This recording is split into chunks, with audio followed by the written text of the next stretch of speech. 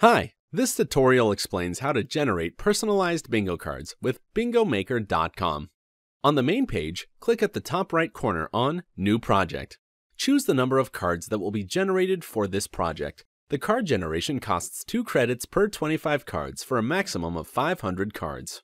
Choose one of the sheet models available. The gray areas around the sheet represent the spaces available where you can insert images during the design of the cards.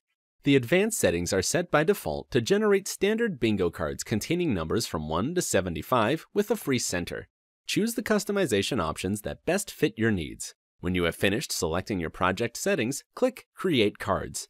To view your bingo cards, go in the row of your project and click the Cards icon. If you want to insert words or phrases in the bingo cards, select Custom Text Lines in the advanced settings. For this example, I'll be using a list of 100 words.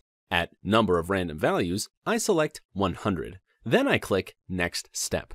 By default, the values will be distributed by columns. When you select the input method, by rows, a window will appear in your browser. To continue, click Leave. Now, the values will be distributed by rows while alternating columns. Copy and paste the text lines from a Word or an Excel document in the first value of the table. When finished, click Save List and Create Cards. Once you have saved a project with the setting Custom Text Lines, you will have 12 hours to make corrections to the values by clicking Modify the list of values. Thank you for using bingomaker.com.